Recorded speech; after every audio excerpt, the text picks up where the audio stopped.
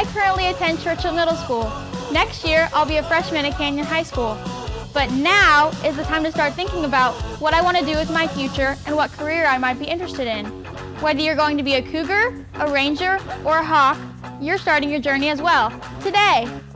The state of Texas has recently passed and enacted House Bill 5, or HB 5, to help students like us get a jump start on our future plans and create a roadmap to achieve our goals of becoming, well, whatever we want to be when we finish high school. Hi, I'm Dylan and I'm a student at Canyon High School. As a part of HB 5, you will be meeting with a counselor to discuss your PGP or personal graduation plan. You can use this PGP as a roadmap to achieving your goals when you graduate. It can take the guesswork out of which courses you need to choose to enter your career field preparation. This custom plan, built for you, gives you the advantage by enrolling you in appropriate preparatory courses that you will need whenever you enter college, vocational school, or the workforce. It also helps you avoid taking classes you do not need so you can focus on your post-high school goals. There are 5 areas of studies that you will choose from. These are called endorsements: Arts and Humanities, Business and Industry, Public Service, Science, Technology, Engineering and Math, or STEM, and Multidisciplinary Studies. Once you choose an endorsement, you will then choose a cluster or career experience path with real-world hands-on learning that puts your textbook learning into a real-world experience. Now let's take a brief look at each category.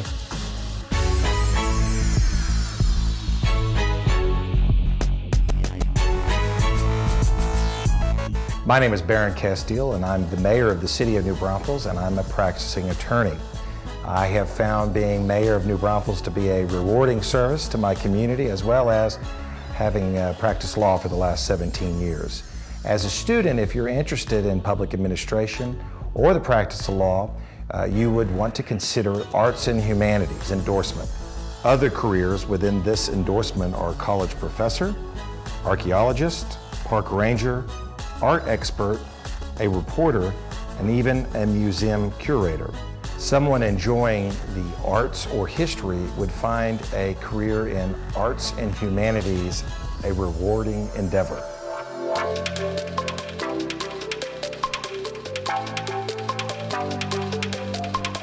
Hi, my name is Troy Parker. And I am Lisa Parker. Together we own and operate a custom home building company in New Braunfels and the surrounding area. We always wanted to be self-employed and own our own business. As a business owner, there are a lot of moving pieces that go into building custom homes. Managing the day-to-day operations of our business takes a lot of communication and managerial skills. If a student wanted to own their own business because they had an idea for a great product or service, they might want to explore the business and industry endorsement. There, they could specialize in business management, hospitality and tourism, manufacturing, transportation and automotive technology, architecture and construction, agriculture, and even media production. As we're doing today, it's a lot of hard work, but I do believe it to be very rewarding. If someone wanted to be their own boss, own their own business, or support a company with their expertise, I would recommend they look into the career path within the business and industry endorsement.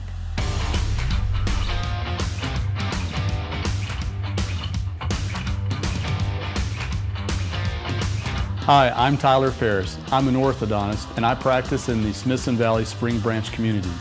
If you are a student who's interested in the medical or dental fields, then the public service endorsement is the one for you. Within this endorsement, you can specialize your coursework to become a firefighter, doctor, teacher, therapist, cosmetologist, or even a member of law enforcement or the armed services. If directly helping people is important to you, you may want to choose a career path in the public service endorsement.